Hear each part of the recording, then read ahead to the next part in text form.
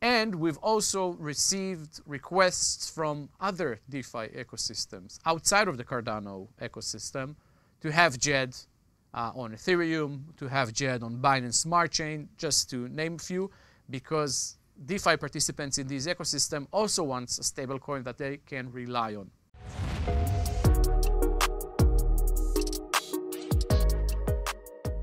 What is going on, Cardano Nation? As you guys just heard right there, DJED will be going multi-chain. Now, my name is Fareed here, and as a part of today's video, I want to break down some of the latest developments surrounding DJED, iUSD, and the growing Cardano stablecoin ecosystem. First things first, I want to jump in and do a brief comparison of the TVL and market cap of DJED versus iUSD, which are the two most prominent stablecoins right now on Cardano. And keep in mind that we are expecting the launch of USDA, which is going to be a fiat-backed stablecoin. On that similar note, we did see a recent closure of Shares Lake, which actually had one of the first fiat-backed stablecoins on Cardano. And so we're now down to DJED and iUSD for the time being. Now, once we wrap up that comparison in terms of TVL and market cap between DJED and iUSD, I want to jump in and actually take a look at some DJED farming opportunities. After that, I want to talk about some recent DJED use cases, as well as the fact that the DJED protocol has officially reduced the operational fees, as well as the mint and burn fees for their token. In closing, I want to talk about the fact that DJED is going to be multi-chain with a recap of an actual video released by Shahaf Bar-Jeffin, who is going to be the lead for the COTI and the DJED protocol. Now, with that said, if you guys appreciate this kind of content here, then make sure to tap that like button. If it's your first time stopping by the channel, consider subscribing. And last but not least, I am a single stake pool operator. And if you guys want to support me on my mission to educate the broader Cardano community, then consider delegating with the official DApp Central Stake Pool, which is stake pool ticker DAPP. Without taking up any more time, let's jump into the very first bit for today's content, which is going to be a comparison of the market cap and TVL between DJED and iUSD. So I'm now visiting DeFiLlama.com, and what we're now looking at is going to be the Cardano TVL. Scrolling down here, we can see that coming in at number 2, we have the Indigo protocol with a total TVL of $19.3 million US. Now, keep in mind, this 19.3 million US represents not only the TVL locked in for iUSD, but also iETH and iBTC. If you guys are not aware, Indigo currently has 3 synthetic assets right now, with I believe more on the way.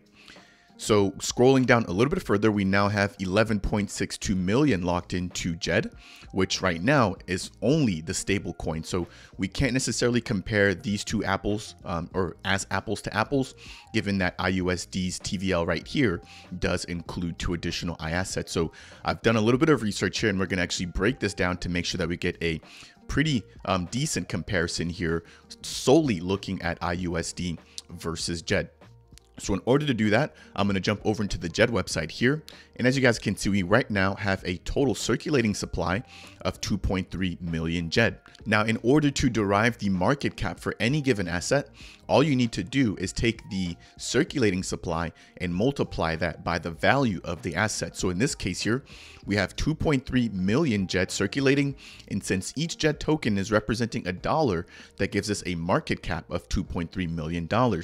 Now, in order to calculate the TVL, we can take this base reserve here, which is actually equivalent to about 11.68 million DJED, or $11.68 million, which is backing this asset. So we have a market cap of 2.3 million and a TVL of about 11.6 million. Now, this gives us a collateral ratio of about 507%. Now, jumping into the comparison here with iUSD, as a part of the latest stats released by the Indigo team, we can see that the TVL for iUSD is currently sitting, or was currently sitting on March 9th at $13.36 million US, with a market cap of $6.52 million US. So I've got a slide here basically comparing these values side by side. And so as a recap here, with JED on the left-hand side and iUSD on the right-hand side, we've got a comparison of 2.3 million US for JED versus 6.5 million US in terms of market cap. And so we have a higher market cap here in iUSD versus the TVL, which JED has $11.6 million locked, and iUSD has a total of $13.36 million locked. Now, in terms of collateral ratio, as we just saw, this is about a 500% collateral ratio for JED, which makes it extremely over collateralized versus iUSD, which has a slightly lower collateral ratio.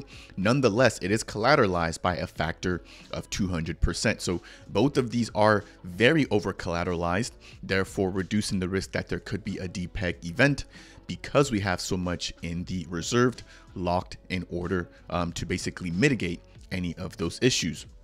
So that's the first bit of news there that I wanted to do, was just a brief compare of the stablecoin market cap and TVL. Now, the next thing I want to jump into is going to be the JED farming. And so if you guys are not aware, you can actually go ahead and provide liquidity on the top 3 dexes right now in Cardano, which are going to be Wing Riders, MinSwap, and MuesliSwap. So if I jump back over here, you can see that if you're providing liquidity right now on Wing Riders for the ADA/JED pair, you're going to be able to earn 134%. Now, if you're providing liquidity for ADA and SHEN, you're going to be able to earn about 16%. Moving over into MinSwap for ADA and JED, that's about a 29% return. I believe that this is going to be an APR, so keep in mind that this is going to be over the course of 12 months versus ADA and SHEN, which is going to provide a return of about 10.63%. Very lastly, taking a look at MuesliSwap for the ADA/JED trading pair, you can earn up to 27%. And then for ADA SHEN on MuesliSwap, that's sitting at about 14.5%. So again, really good opportunities here for this token. And I do believe that iUSD also has a similar feature here where you are able to provide liquidity on DEXs in order to earn as well. The next thing I want to mention is going to be recently highlighted DJED use cases. So if you guys are not familiar with Liquid, they're going to be a DeFi protocol supporting lending and borrowing on Cardano, which launched at the very beginning of February. That said, they currently hold anywhere between $7 to $9 million locked on their protocol, and they've recently adopted the use case for JED. So you can now lend and borrow JED using their platform. And if you lend out JED, you can actually earn from the JED that you lend out. And then if you are borrowing JED, you'll have to pay a minor interest rate for the amount of JED that you're borrowing. Another recently highlighted use case, again in DeFi, was surrounding the AADA Finance protocol. Again, this is going to be a DeFi protocol supporting lending and borrowing on Cardano. However, this platform is taking a peer-to-peer approach. And so this basically means that you're going to be collaborating or having a smart contract between you and another user on the platform, as opposed to Liquid, which takes a peer-to-pool approach where they've got a set pool with all of the assets that are available to be lent and borrowed. Now, I do want to mention that AADA Finance will also be going towards a peer-to-pool model, but right now they are peer-to-peer. And so as a part of their 4th governance proposal, we did see the adoption of JED as an asset that you can go ahead and actually lend and borrow against as well. So 2 updates there when it comes to lending and borrowing. And then very lastly, what I want to highlight here is going to be the DJED ecosystem. So we've already seen JED incorporated into Liquid, which is here on the lending and borrowing, as well as AADA Finance. We're also expecting for it to be added into Paribus. And if you guys are not familiar with Paribus, they just announced that they will be launching on the mainnet on March 28th. So another protocol coming online in which we should see, JED being incorporated into. On the lending and borrowing side of things as well, we do also have MELD, which is not listed on this graphic here, but MELD is going to be a lending and borrowing protocol as well on Cardano, which is currently being tested on the test net. So that's going to be 4 relatively large DeFi protocols incorporating JED. In terms of wallet support, we've got Giro, Revuto, and Thrift. We've also got some additional platforms like DEXs, which include AdaSwap, MuesliSwap, SundaySwap, ErgoDex, Cardax, Genius Yield, which should be launching soon. And we've already touched on MinSwap and Wing Riders. In terms of decentralized cloud services, we've got Igon, which is currently on their testnet. And in terms of launch pads, we've got Gata, A-Starter, Carta Shift, and I would assume that we would also see the Genius X platform here, which has officially launched already on the Cardano mainnet. That said, as you guys can see, we've just got a growing ecosystem here looking to support DJED. And as these protocols come online, we should see them basically add more liquidity, therefore adding additional market cap and TVL for the DJED platform. The next thing I want to talk about here is going to be the fact that the DJED team has made additional updates to reduce the operational fees as well as the mint and burn fees for the DJED platform. If you guys are not aware, the team had announced a relatively high amount when it comes to minting and burning DJED on their official platform, basically reducing the amount of regular traders like yourself and I using the actual DJED.xyz website to mint and burn. If you do want to pick up the DJED token or the SHEN token in relatively smaller amounts, you can do that using DEXs such as MinSwap, MuesliSwap, and Wingriders. That said, as a part of this update here, we saw the minimum minting amount for DJED reduced from 5,000 DJED all the way down to 1,000 DJED. In terms of the minimum burn amount, again, going from 1,000 DJED to only 200 DJED. So this makes the platform a lot more usable by everyday members like yourself and I. In terms of SHEN, which is going to be the reserve token for the DJED protocol, the minimum mint amount used to be 5,000 SHEN. That has also been reduced down to 1,000 SHEN, whereas the minimum burn amount was previously set to 2,500 SHEN, and it's now going to be set at 500 SHEN. In terms of the operational fees, which are basically the transaction fees every time you make a mint or a burn, that has been reduced from 100 ADA all the way down to 25 ADA. Again, this is going to be huge here, making this platform a lot more accessible when it comes to minting and burning for the general public. Now, I also want to mention that if you hold the SHEN Reserve token, which again is going to be the asset backing the DJED token, you're going to be able to earn ADA staking rewards. So as a part of that collateral that sits behind the DJED token, they will be taking that and providing that into different stake pools, therefore earning traditional ADA staking rewards. So it reads here, on another positive note, the first distribution of delegation rewards for SHEN holders has started and rewards are currently being distributed to eligible SHEN holders.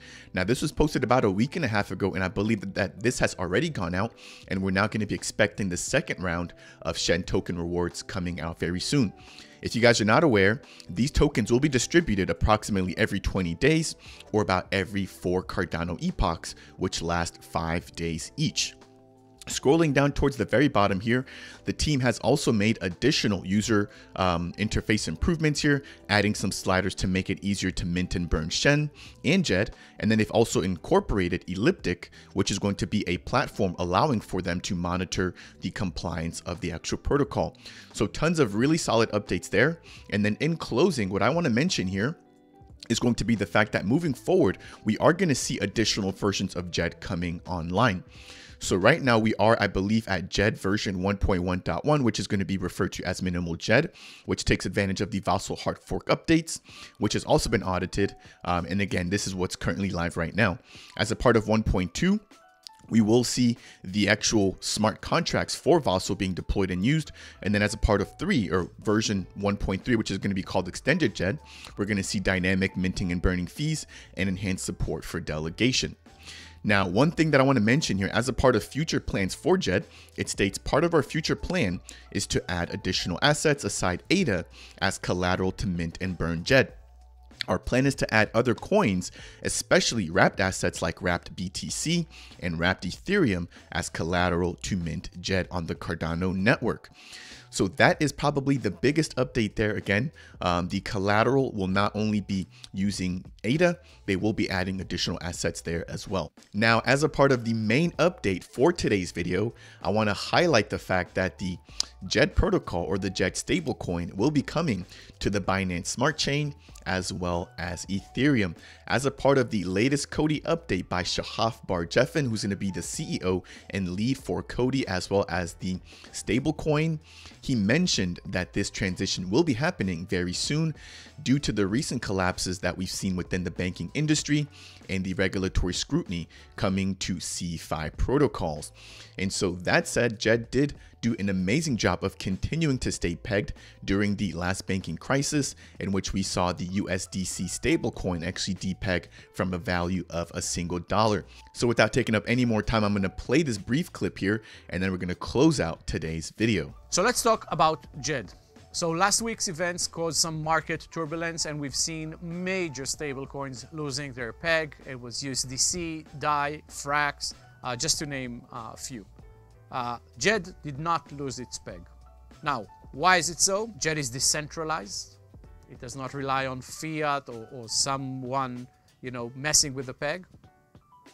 It's over-collateralized, so it can be backed with crypto, and hence it's also verifiable. You can see the collateral on chain, and this is why the trust remains, and this is why DJED did not lose its peg, even though much bigger stablecoins lost their peg. What does it mean? It means that, first of all, we've seen high demand for DJED the last few days, right? And a record trading volume on DEXs. And we've also received requests from other DeFi ecosystems outside of the Cardano ecosystem to have DJED on Ethereum, to have DJED on Binance Smart Chain, just to name a few, because DeFi participants in this ecosystem also wants a stablecoin that they can rely on. So it was always in the plans. Now it becomes a plan that we will probably exercise much faster. So DJED will be on other chains as well, obviously on Ethereum and Binance Smart Chain, just to name a few. It will probably be on other chains as well, because DeFi ecosystems need a stablecoin that is stable and reliable. So this is one big thing that is happening. The other big thing is the opportunity for SHEN holders, obviously, because the increased demand for DJED. And obviously, if DJED can go to DeFi ecosystems that are by definition bigger, then it means a lot more fees. And this grows the value of SHEN holders. It also grows the APY for COTI's treasury participants. There you guys go. You just heard the breaking news from Shahaf himself. Let me know what you guys think down in the comment section below. I'm super excited for all of the developments here being done by the DJED and the COTI team. And I think moving forward, this will only bolster the strength and resilience of the DJED stablecoin. On top of that, we should see an increase as this is rolled out on different ecosystems when it comes to TVL and market cap. I'm also interested in wondering, though, or in knowing what you guys think will be the top stablecoin within the Cardano ecosystem moving forward, given that we now have iUSD, and then we also have the USDA token being released by Emergo on the way. As always, if you guys found this update here to be helpful, I would really appreciate it if you guys could tap that like button. If it's your first time stopping by this channel and you appreciate updates just like this surrounding the builders in the Cardano ecosystem, then consider subscribing. And last but not least, if you guys have any questions for me, or if you want to support the channel, then make sure to go ahead and delegate with the dApp Central Stake pool and leave those comments down below. As always, I will see you guys in the next video.